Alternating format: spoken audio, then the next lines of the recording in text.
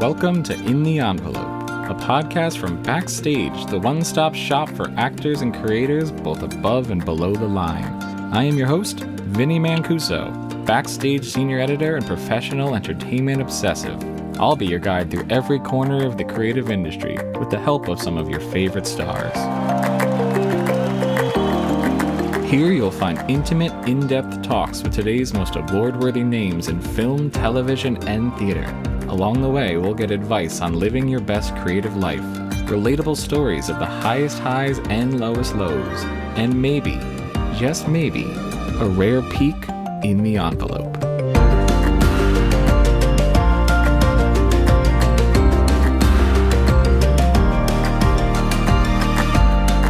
If I make a mistake on set, which I often do, I don't feel shame at all.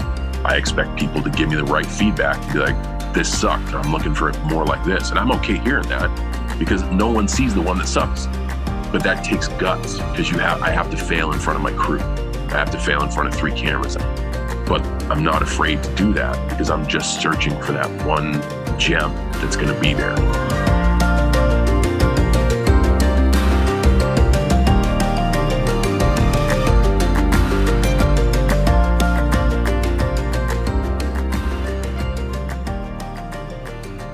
Hello, welcome to yet another episode of In the Envelope. I am your host, as always, Vinny Mancuso, and today, folks, we are asking the question, when you think of Backstage, when you think of the craft of acting, do you think of professional wrestling?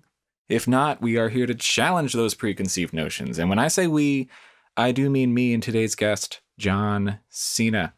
I'm so excited that John joined us literally in between wrapping one movie and then hopping on a plane for the next Fast and Furious movie. The guy does not stop. I love the guy. I've loved the guy since I was, 10 years old, ordering WrestleManias in a New Jersey suburb. And I think by now the world knows that he is a grade A movie star. But I still think this conversation is going to surprise a lot of people. If you can walk away from this episode without respecting John Cena, not only as an artist, but just respecting his hustle, respecting his humbleness, I don't know what to tell you, so I'll let him tell you.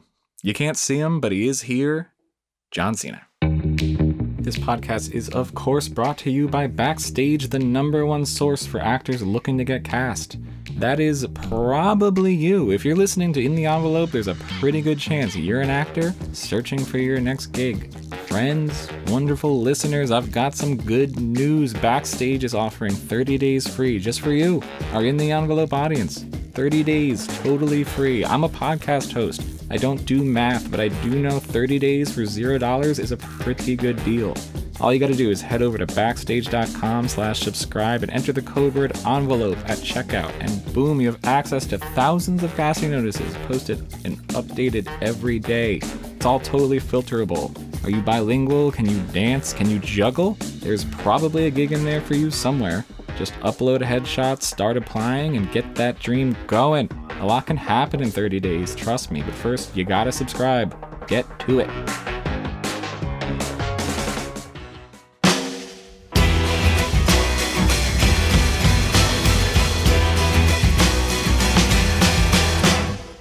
John Cena is both figuratively and literally one of Hollywood's biggest stars. After spending more than a decade inside a wrestling ring, Cena made the leap to the big screen, landing firmly in most of our modern-day blockbuster franchises. His recent slate includes a Transformers prequel, the final chapters of the Fast and Furious saga, and his own corner of the DC cinematic universe with James Gunn's Suicide Squad and its spin-off series, Peacemaker. Here is the one and only John Cena.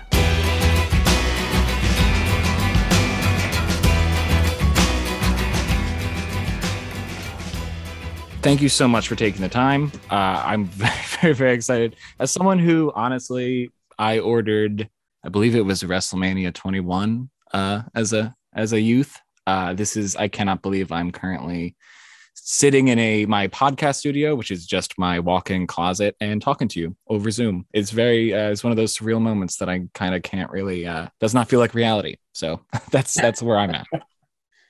That's a nice thing to say. And perspective is everything. You say you watched WrestleMania 21 as a youth, and that certainly makes me feel a little bit seasoned.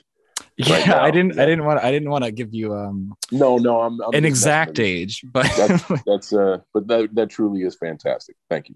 of course. Can I ask what you, I guess, cinematic universe you're in these days? I feel like you've been franchise hopping for the past, I don't know, 5, 6, 8 years recently. Where are you, what world are you currently calling in from?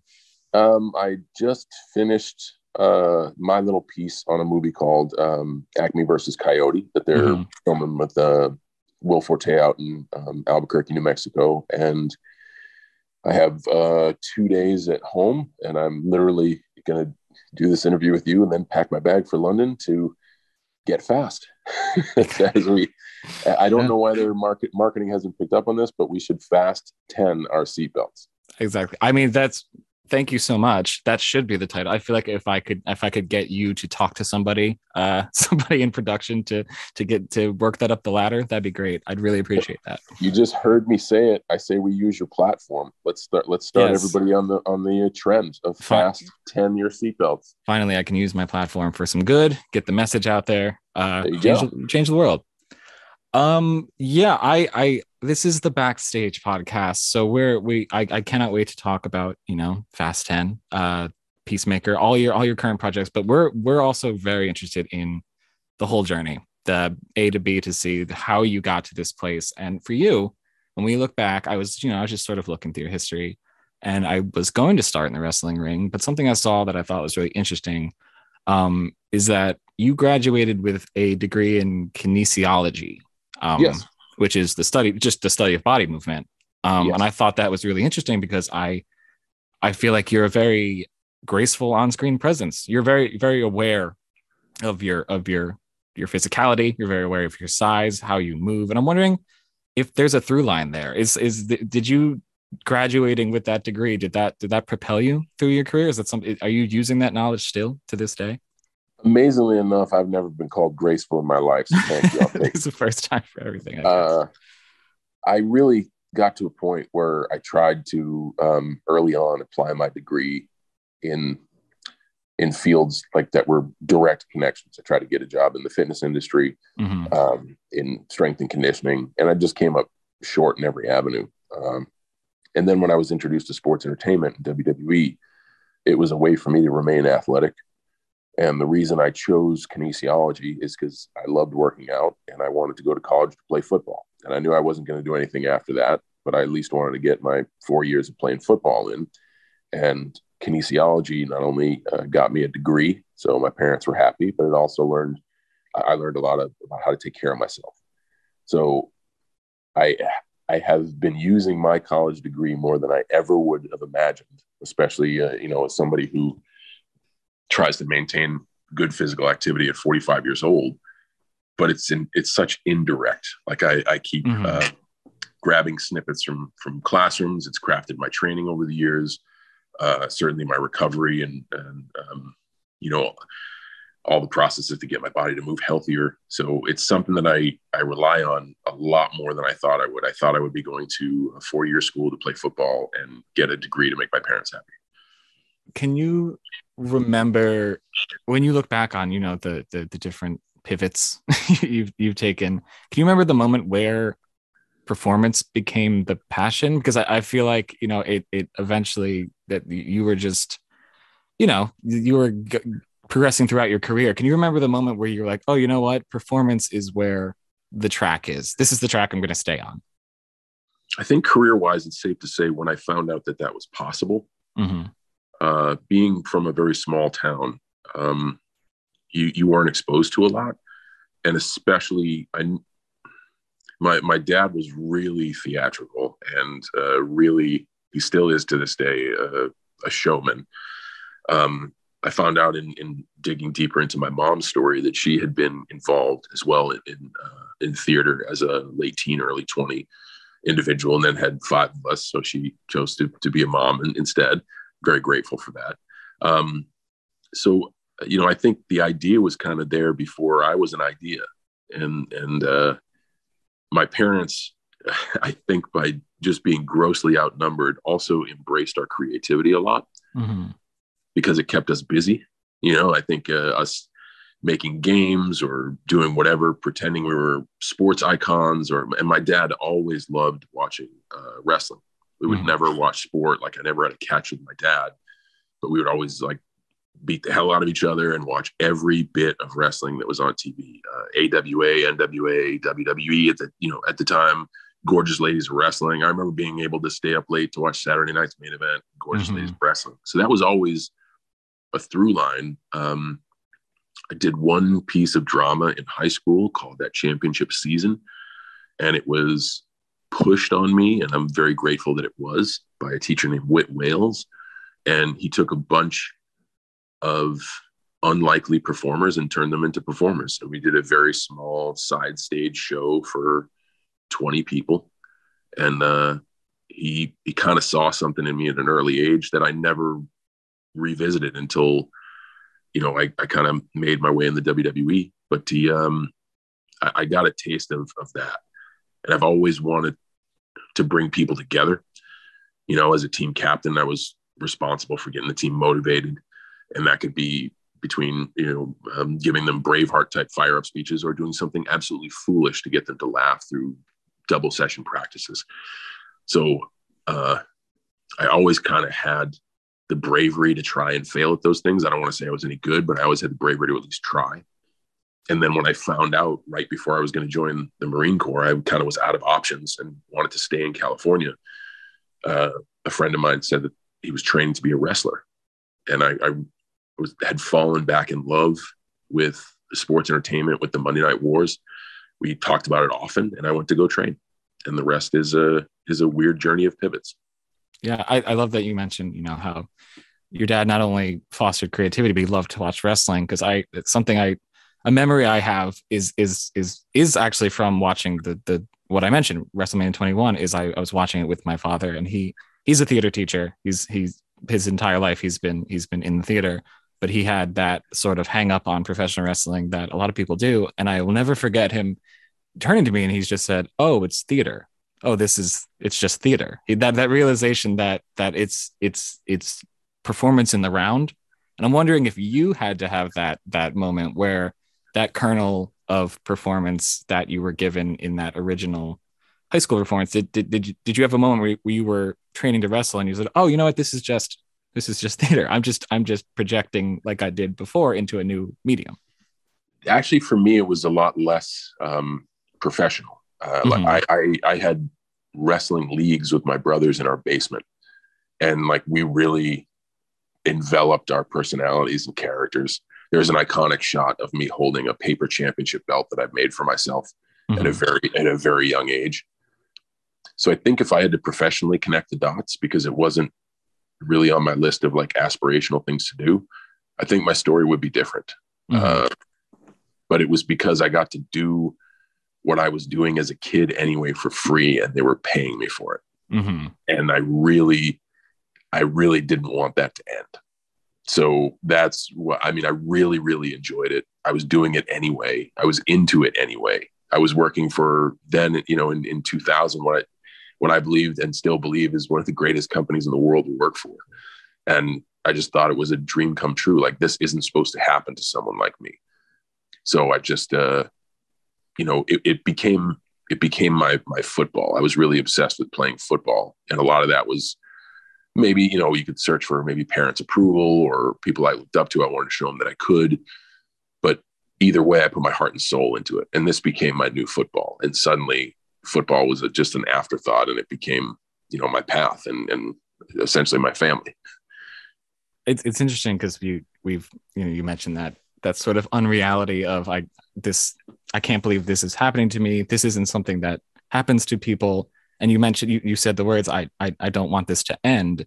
Is that sort of still the drive all these years later? Is the drive from one job to the next, like, I can't believe this is happening to me, and I need to make sure this does not end?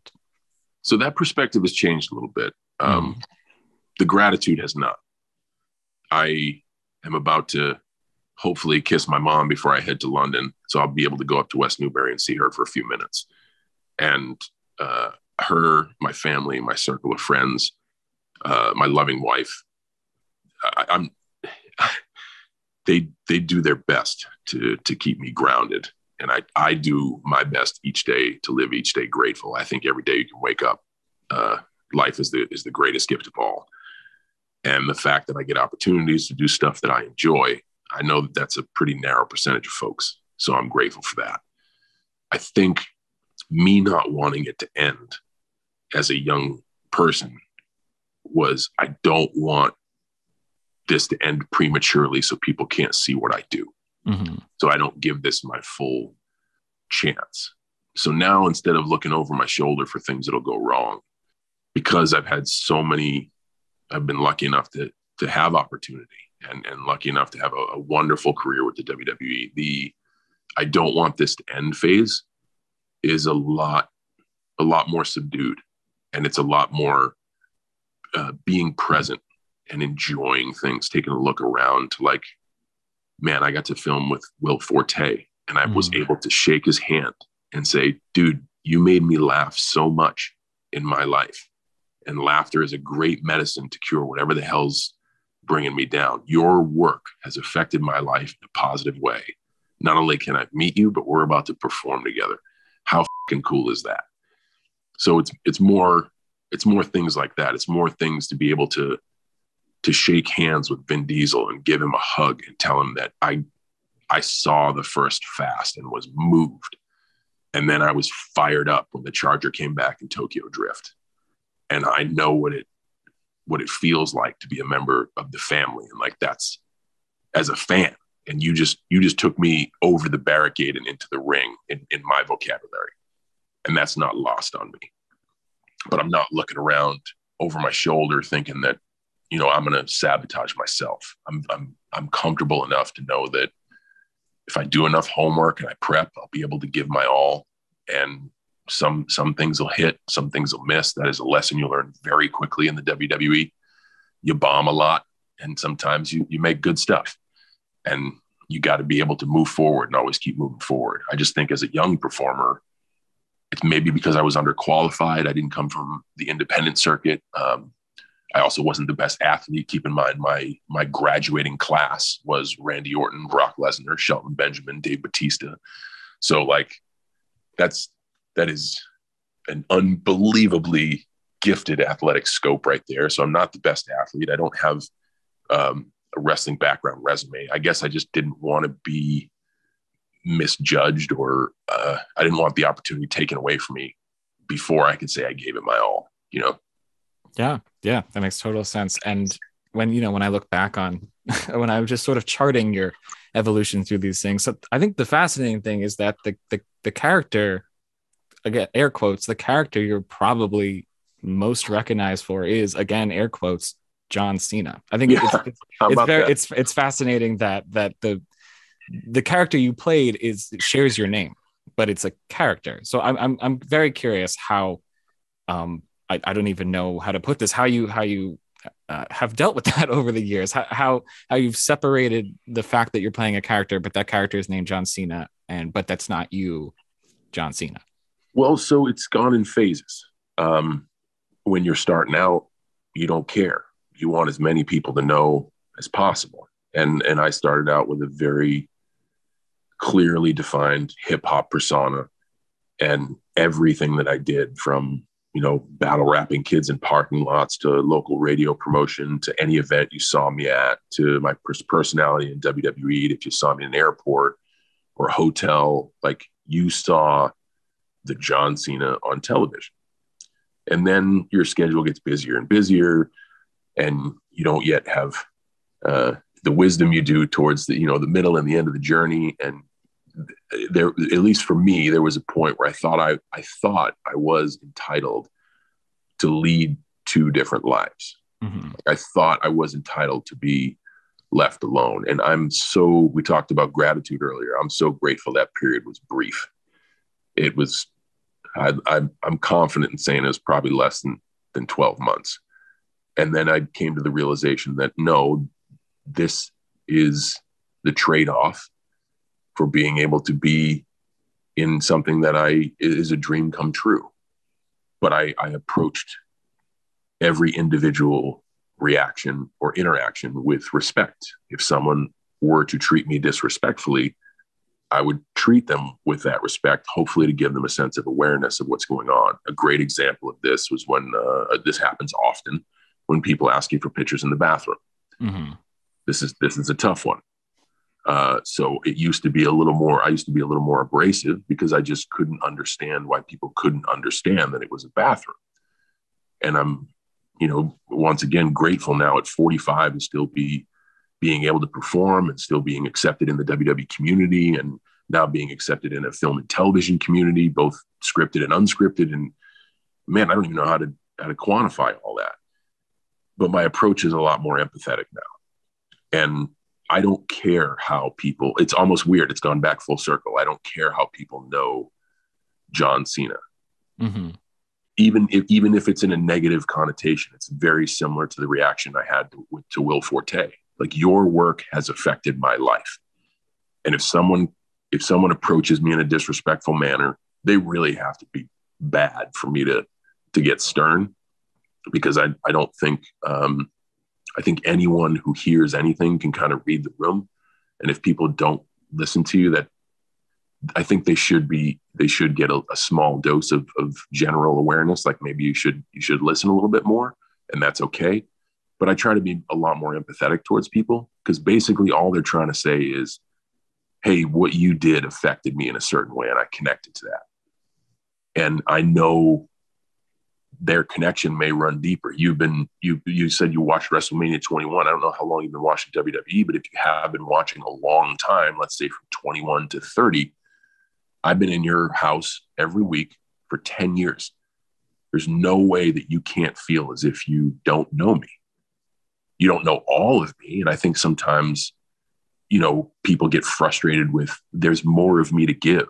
It's why I don't. It's why I love the invisible jokes. It's why I love the memes, like all that stuff. Any reaction says that, like, hey, something you did affected my life. But I will tell you that took me a long road to get to. And I always say I've been truly blessed with the amount of time I've been able to do this. Because if it was like an athlete career, like the average career in the NFL is 3 years, if it was 3 years or 5 years, I wouldn't have time to properly learn from my mistakes. I'm still making mistakes every day, but I'm trying real hard to not only have a great perspective on what I do, but also try to put myself in other people's shoes.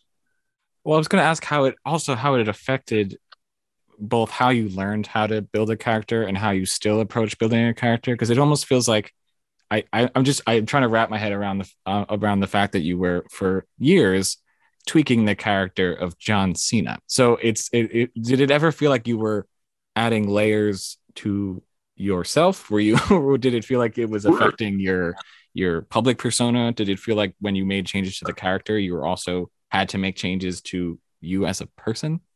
Well, WWE and sports entertainment walks that gray line. Like, everyone knows it's entertainment, everyone, but everyone wants to believe in what's going on.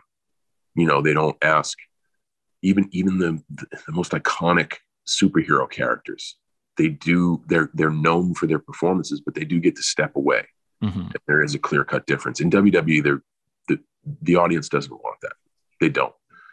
And that's what keeps them coming back. And that's, what keeps the train on the tracks. And that's part of it. So I was definitely made aware that I would not undergo a tectonic shift in John Cena, the character. Mm-hmm. Around 2009. So that allowed me to get that conversation off the board. And I chose to dive into nuance. And that's a very accurate question. Yes, if I was going through something in my life, it's a lot easier for me to take from that and put those nuances into a performance. And I don't think I'm alone there. I think a lot of actors use that process of taking upon their emotions, their core emotions that they feel at a certain time, and then projecting that on screen. I just got so familiar with the character. I could either be bored and do the same thing, or I could dive into really small things. And even when the audience said that I was doing the same thing, I knew the changes were so subtle that they wouldn't see it today, they wouldn't see it tomorrow, they wouldn't see it in a month, but they would see it over the years, and they would see it like truly like the fault lines, just inching along, inching along, inching along. And it's that long, boring process, but I don't have 90 minutes to let you know how I feel. I'd like to say I'm going to be a part of the WWE family for life. So I got a story to tell for as long as I'm around. Well, that's very fascinating because, not a lot of performers, get the chance to tell a character story over the course of decades. So I'm wondering what the adjustment was like for you when you made the leap to TV and to film, when you were taking on a character for a very finite amount of time. Was there an adjustment period where it was like, there is no adjustment here. You need to give us this character in, like you said, 90 minutes, in 2 hours. There sure was. And that was a lot of failure and a lot of stuff that was, that people didn't want to see. And once again, I'm not professionally qualified. I have like street sense or guerrilla training and everything. That comes to marketing and promotion and branding, performing in front of a live audience, like acting. All of my education is from people that I can learn from, not in a formal classroom, and not because it was like, I chose it as a career path at a young age. Like, I've just kind of learned as I go. And those curves are harsh sometimes, and there's a lot of failure there. But if you can just hang around and learn from every mistake, I think you can get better. And I wasn't self-aware enough to realize that I was doing what I was doing with a character in WWE. I was just familiar with it. It was comfortable for me. So because it was comfortable and because my audience knew me, I knew the boundaries of chances I could take. And I would test those. I would keep reaching farther and farther. But I couldn't conceptualize a shift to television and screen.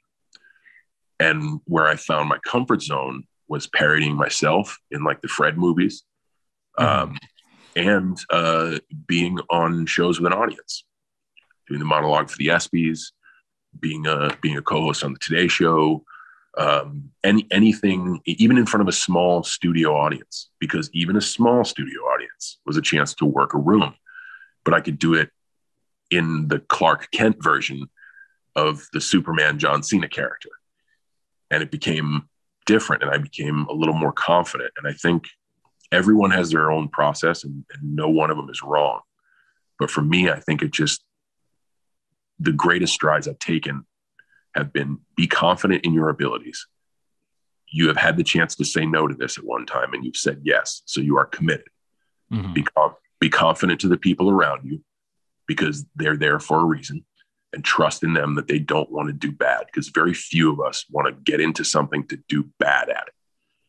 So if you lean on the folks around you and you can learn from the folks around you and you're confident in yourself, if I make a mistake on set, which I often do, I don't feel shame at all. I expect people to give me the right feedback, to be like, this sucked, or I'm looking for it more like this. And I'm okay hearing that, because no one sees the one that sucks. Everybody sees the good one, or the one that they feel is the best one, the most passable one. So, but that takes guts, because I have to fail in front of my crew. I have to fail in front of 3 cameras. I have to maybe waste some time or take some more time. I have to fail in front of my castmates and all the people behind the camera.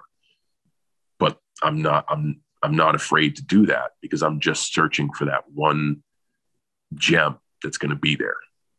And so many things from the WWE have helped me. That was the one thing that hurt me, being so comfortable in one character.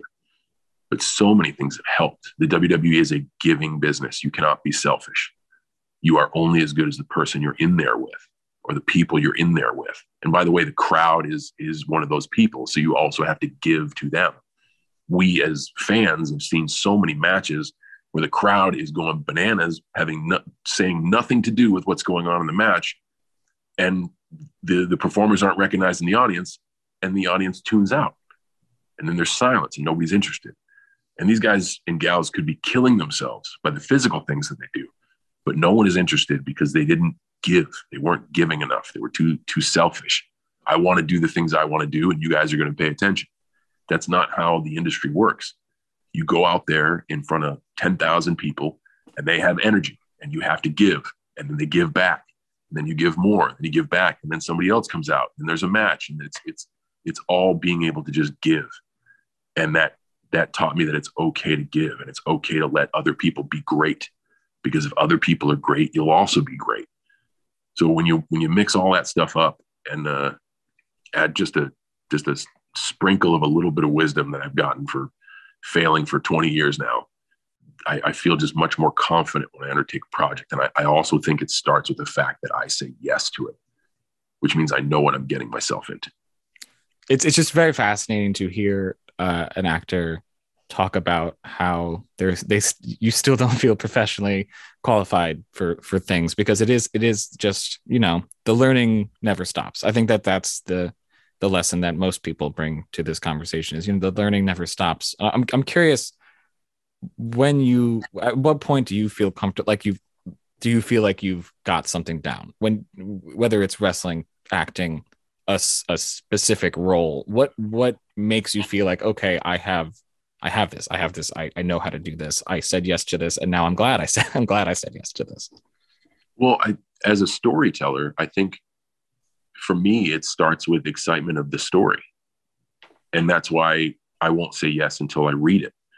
And that's sometimes a difficult hurdle with me, because stuff will be in development that sounds nice and sounds great, but I know where I'm deficient, and I know where my strengths are, and someone's perspective of what my strengths are may not be in line with what I think I can offer. So I like to read it. When I always, I got the 10,000 hours over at WWE. So I always go back to that when they say, hey, this is your opponent, this is the amount of time you have. And if they don't give me a story, the first thing I do is rack my brain. I don't care at all about the physical choreography. I try to answer the question, why are we fighting?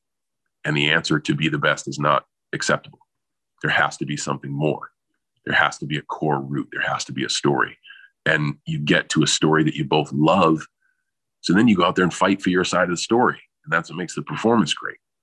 So if I read a script and I'm throttled by it, and I love the story, and I feel as if I can contribute to the story, it also doesn't matter what they want me for. They could be a small part, walk across the screen and say hi, or it could be, the one with your name on the marquee. I think for me, at least, it comes down to loving the material. And then it goes to the next level of, well, is this with good folks? And sometimes, sometimes I may take a gamble on the groups, but I very rarely nowadays, I just can't do anything that I can't resonate with. And I don't have some sort of connection. I just filmed a movie Freelance in Colombia, and I've always wanted to do another Marine, because so many folks talk to me about the Marine. I can't believe it. And it was initially something that I wasn't really proud of, because that's a situation where I look back and say I didn't give my all, because I was commuting back and forth from Australia to SmackDown. And I really, as a young man, I wanted to be in the middle of the rock star life, man. I wanted to be in front of those sold out crowds. And then I get to a quiet movie set where everything takes forever. And I just didn't have the wisdom or the knowledge or the perception to realize how big of an opportunity it was. But come hell or high water, a lot of folks watched it. Hey man, I saw you in the Marine. And I read this script Freelance, which is a thrilling action 3-hander that we filmed in Colombia. It was, I can't wait to see it, because when I read it, I was so connected to it about like, yo, this is John Triton 20 years later. Mm-hmm. And I was like, man, this is kind of what I'm looking for. And this is my chance to play 20 years later John Triton. Like, this is exactly it. And like my whole little piece of the story. And I mean, you can hear how excited I'm talking about it now. And it was one of those things where people always ask me what I'm looking to do. I had no clue. Because if you're asking me like, hey, you looking for a 3-hander action movie that you want to film in the jungle? Nope. But I always read it. I try to read everything. And this is one of those things. It's like, yo, this is a chance to do that. And I think that's the approach I'm going to take to that. And that seems cool. That seems fun. And those made the tough days on set and the arduous thing about making a movie, the process, it made it fun. I have to assume just by, by virtue of who you are, by the type of roles, by the type of franchise you've been in, that you've been, and we don't have to break any NDAs here, but I have to assume that you've been close to a lot of roles that, like you said, you care about the material a lot. It's something you're excited about, and then maybe it's down to 5 people, 3 people, 2 people, and it goes to someone else. I'm curious what the process is, or just what it is to let that material go, because you can clearly tell when you're talking about freelance how excited you are about that role, and I have to assume that you get that excited about roles like sometimes that you don't get. I'm wondering what it's like to let that go eventually. So I think a lot of it has to deal with expectations, and the entertainment business, and this is only from my perspective, but the entertainment business is a business of failure. It is a hitter in Major League Baseball and not a Hall of Famer. You're going to swing 10 times and hit 2, and that's it. And that's through all entertainment. I tell you, like I've bombed out there in WWE, and you can't dwell on it. And I've also had rumblings of fantastic matches that never come to fruition. I think it's all in the matter of expectations. Wanting to be a part of something is great. Thinking you're a part of it before you are is dangerous, because if you see yourself doing this thing and that's part of your prep, that's fine. But if you're making choices out of your control, that's dangerous, and that can lead to some high highs, but it's also going to lead to some low lows. And I think managing expectations for me is a great way for the fish to get away, but also understanding you're in a business of failure. And I talk to a lot of people about that. Like, every movie you make, you think is going to be great. If that were the case, theaters would be packed all the time. Wi-Fi signals would be jammed 24/7. Because, I know people are streaming a lot and they're seeing a lot, but every movie isn't a hit. There's a select few that really leave their mark. But a lot of stuff is just out there for us to consume and hopefully enjoy. So you gotta, when you get it, you gotta love it. You gotta give your all to it for sure. Or else you look back at the Marine like me thinking, man, if I'd only, and we're talking about something, 15, 16 years ago, 20 years ago. And that was my takeaway from that. Invest everything into what you have. That's why, insurance plays a role, but that's why I don't bounce back and forth anymore. Because I wouldn't want to do that to the WWE audience. I was fully committed to them for as long as I could be. And I think that they appreciate and respect that. And now I'm trying to learn a new craft, and I'm trying to get comfortable in a new craft. And I can't split atoms, because all things are going to suffer. My wrestling would suffer. My performance would suffer. My performance on screen would suffer. And in trying to do everything, I'd do nothing at all.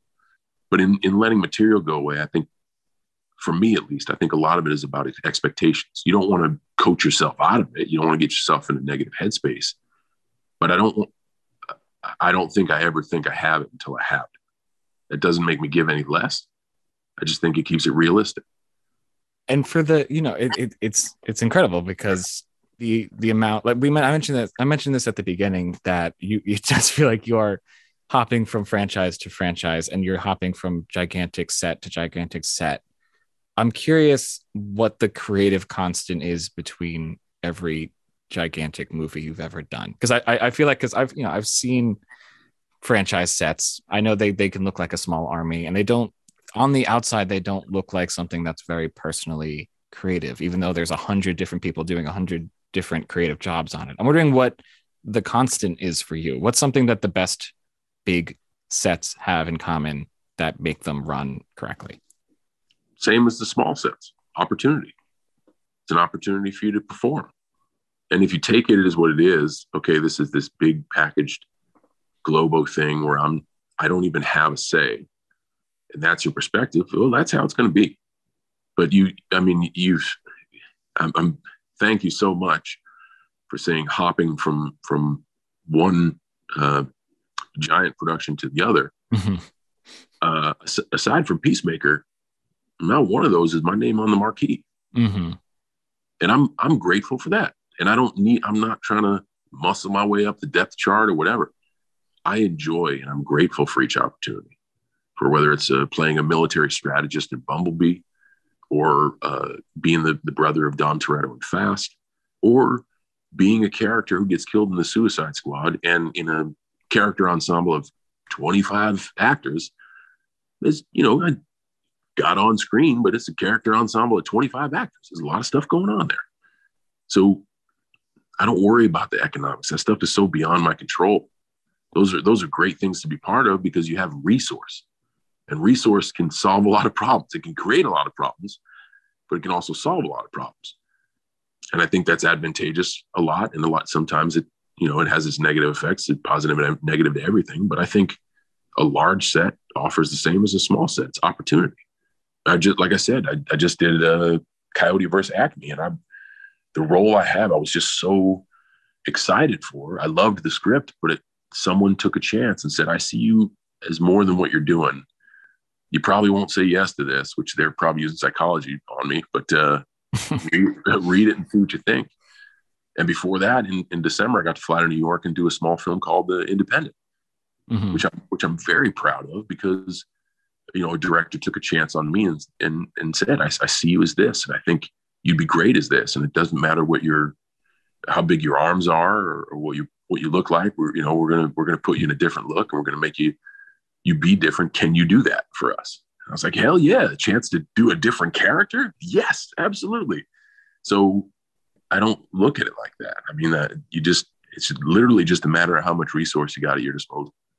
You mentioned how big your arms are, because John, you're a very large person. You're a very muscular person, and I think that's what people see right at the beginning. But when I originally said that you're very aware of your size at the beginning, when I said that you're a very graceful performer, I think, and this especially applies to Peacemaker, I think what I find fascinating about you as a performer is how you sort of use your size to build character. It's not just a way to fill the frame. It's almost, and with Peacemaker, it's almost a subversion of what you would expect. And I think that that's very interesting. And I'm curious how much of that has gone into the way you approach roles and how you approach characters. Because I think that it's not something that you see from every big blockbuster star, that subversion of what it is to be a large muscular man. Well, again, I think it comes from the material, and Mm-hmm. certainly conversations with the person leading the charge, and that's the director. If you have a role where they need what a typical, I hate using the word typical, because I don't want to use the wrong wording here, but if they have a very judgmental part on what they think a large person should be, Mm-hmm. well, you lean into all the preconceived stereotypes. And what I liked about Peacemaker is maybe this guy has gotten in shape so much for reason X, Mm-hmm. and underneath it is this core thing. Or maybe he did it because of this and this, because he's socially inept, or having struggles at home, or like I started lifting weights at 12 years old as a form of self-defense, because I got the crap kicked out of me all the time. And I didn't, when I started getting sizable gains at 15, I didn't become a meathead. I was like a weird meathead nerd hybrid. So like, I guess I understand. I was never really one of the cool kids. So I can understand where you would want to lean into that term if the role were to dictate for it. But it's not who I am as a human being. It's not what I strive to be as a human being. I know time is undefeated, and my physique is going to fade out. So I love being active. I love working out. It's part of the fabric of my life.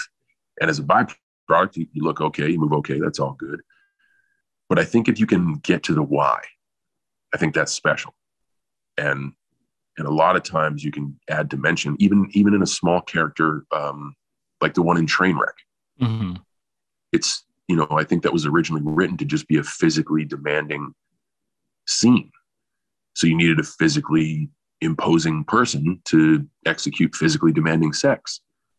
But then when the small amount of dialogue that was in there, I got to the why. Well, why does this person want a committed relationship? He spends a lot of time at the gym. He spends a lot of time around his male friends. Maybe he wants a committed relationship because he really isn't sure about who he is from a sexual perspective and is trying to follow those paths and trying really hard, but maybe he's broken on the inside, or maybe he is something he's not. And a whole vast array of comedy or potential comedy comes from just that one idea. Like, why are you doing this? Why are you talking? Why are you so upset that this is a breakup? And that's just one angle to go. You could attack that from many different angles. But why is Peacemaker such a dick? Because he feels he needs to be, because that's the corner he's painted his identity into. And he really isn't. And he really is someone who really wants a group of people to love and to love him back. But he has to be a dick because that's the way it is. That's the way it's always been. That's the way he can show he's strong in front of his dad. There's a lot more there. You can just keep asking questions if you want. To me, that's a lot of my process is get to the why. And if the why is simply, I need you to be big, mm-hmm. That's okay. That's fine, because that's cut and dried. But if you're willing to peel off more and we can get to what the core of why you're so physically fit, then you can have some substructure, and then you can really wow people, because you're right. You can't deny it. It's tough to deny a first impression. And that's why it's been very difficult for me to try to seek out new levels of performance, because you walk into a room, even if you're in a suit at 230 pounds, and everybody's like, nope, you only can fit so many lanes. Mm-hmm. But the best you can do is take the opportunities you have, and then, okay, this is a big guy, but why? And if I get on set, and if you talk with a director and you've done all your work and you've found your why, and the director says, but I just need you to be big. Being prepared is fine. Throw it away and just be big. But at least you got that ace in your back pocket if you need it. When they tell you to improvise, when they tell you to do some stuff and okay, just feel it like Judd. Just take one for you. And you're just riffing with one of the best comedic minds in the world of Amy Schumer, and we're going back and forth. And because I know the why, I'm familiar with the story. It's again, I'm so sorry I draw all things back to WWE, but I don't totally fine. I don't plan a lot of stuff that I do. Anyone who works with me, it's I used to think WWE veterans were lazy when they said, I'll see you out there. We'll just figure it out there. They weren't lazy. They were sharp. And they understood that it's a moving beast out there. And your timing has to be better than your flawless choreography. It's not how sharp you do something. It's exactly when you do it. But you have to know your story. Okay, the story of this match is, I'm going to beat the hell out of you. You're not going to do anything. I'm going to win because we're trying to make me look strong. I can do that in 25 minutes. I can do that in 3 minutes. If the story is, okay, it's an equal opportunity contest, and then I severely break the rules to establish that I'm a better performer, which I'm not, because I was dastardly to do that. And then we get to the point where we've had too much and I'm too cocky, and here you come and you win. Well, you can do that in 5 minutes. You can do that in 60 minutes. But as long as you know the why, and you can be prepared with a bunch of other stuff that you never use, but as long as you have it, sometimes the director, sometimes Vince or the powers that be will I just need you to go out there and be big. But I still got a bunch of ammo in case I need it, That's a very beautiful answer. And I think we're coming up on our time, so I don't want to get too far past that. But I do want to sort of try and wrap a bow on it, because you mentioned a lot about staying present, staying grateful, but you also mentioned that you're hopping on a flight. You're hopping on a flight back next to the next Fast movie, and then after that, who knows where you're hopping on a flight from? And you spent so much time in the WWE hopping on flights from one moment to the next. So I'm curious, looking back on everything and looking ahead, what is the secret to staying present? Because I know it's hard for people, young performers especially, to not be worried about the next thing, to stay present. So for you, how have you stayed present, and how do you continue to stay present throughout all of these experiences? I guess, man, I hate giving advice, because everybody's got to find their own path. But if young performers out there are concerned, I think a good place to start is great work begets opportunity. You will get another chance. I was not the WWE's first pick. I was their last pick, and I was going to be fired. But they gave me one chance, and then they gave me one more. And then they gave me free run on their Saturday show.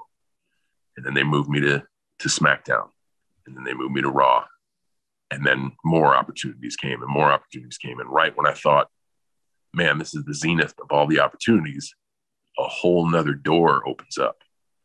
And the opportunity is, you can come on in, but you got to start at zero. So you got to be brave enough to say, okay, good work is going to beget opportunity, because I tried this thing before and failed. And I remember having a conversation, an honest conversation with my friend and confidant, somebody I love very much, Dan Bain, in 2009, I think it was. And he's kind of responsible for all this madness. And I looked him straight in the eye and I said, Dan, we're never doing movies again, are we? And he's, is my agent. And he said, no, we're not. And he was genuine, because we work on honesty, and we always have. But even in his mind, he was like, no, we're not, but we'll find a way. Don't worry about it. Like, we'll find what you love and we'll go after what you love. And in a very long way of doing things, here we are over a decade later. And imagine that. I love this all the time. I just needed it taken from me to realize how much I love it, But I think to young performers, just do the best you can. Don't worry about it being a hit. Vince McMahon gave me the best advice I've ever been given. Give your all to what you do. Promote absolutely to the utmost. Don't leave anything on the table, and then move forward. If you give it your all, you'll find a takeaway. You'll find what you can do better next time. If you give your all and you promote your all, there's a nugget there. But if you look back and like, man, I didn't, I wish I'd, the nugget is, I wish I'd have worked harder. And you hate to have the opportunities end because you wish you'd have worked harder, because that's on you. You can work hard, but if the yield is, maybe I should have been more open to feedback, or I learned about how to operate in a streaming scenario where I can market differently, or box office scenario, or maybe next time I need to be a little bit, or I learned a little bit more about overseas marketing, or I learned a little bit more about domestic commercial marketing, or I made some mistakes in the press that now I can correct the next time I'm out there. Like, there's something to learn all the time, but it's if you go at it 100%. If you come up short because of your own accord, it's going to be tough to find the takeaways. And how to stay present, just realize that you're in a job where you perform. There's a lot of folks out there that work to have time to enjoy. I'd like to think that everyone that gets a chance to perform enjoys performing. So your work is something you enjoy. Enjoy it. Enjoy it. And that's in its totality. Don't just enjoy the good days. It's like a functional relationship. If you get into a relationship and you think that it's not work, you're wrong. But it's work to enjoy the good. And you got to enjoy the bad. You got to embrace the bad. You got to work through the bad. You can't bail. So, I don't know, do good work and enjoy it.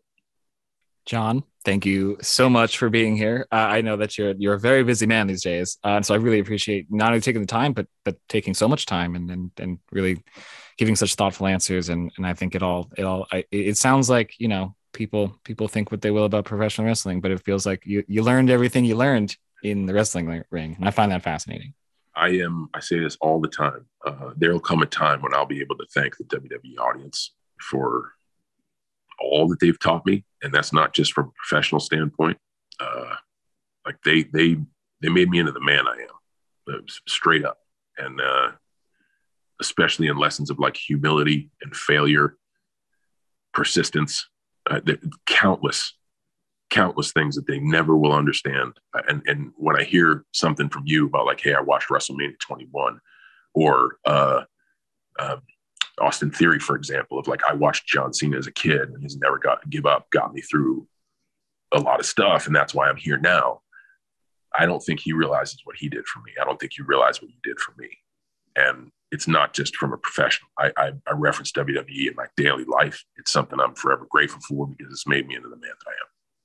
Just don't bother you in the bathroom. Just wait until you're done outside the bathroom to tell you that. As long as you're aware that that's what's going on. But a lot of people, when you tell them, they're like, "Oh, I didn't even realize." Yeah. It's like, oh, okay, all right. And I think that's where I'm trying to have more empathy with that going forward. Incredible. Well, John, again, thank you so much. And I do expect an update on the fasten your seatbelts situation, but we can take that off mic. It's a safety measure. It makes sense on so many levels. Yeah. It's a PSA. It's for the greater good. There you go. Incredible. Thank you so much. Thanks.